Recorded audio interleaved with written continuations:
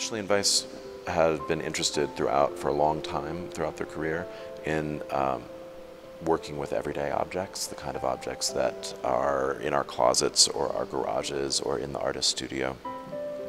And in 1991, they started a new series in which they meticulously, painstakingly recreated these objects out of carved polyurethane foam.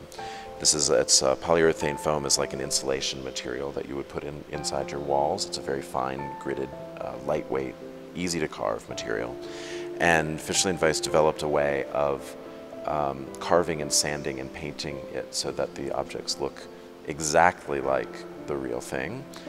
But if you could ever touch one, which of course the public cannot do, you'd find that it was very lightweight and actually very fragile. So these pieces set up an interesting problem for us as viewers, or for Fischli and Weiss as artists, where they're taking objects that have no value in the world, a paint bucket, a used beer bottle, a piece of trash, and they are spending hundreds and hundreds and hundreds of hours to meticulously copy them in this material.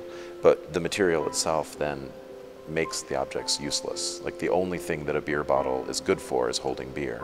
But when you carve it out of polyurethane, it can't even do that. So instead it becomes an artwork that has value.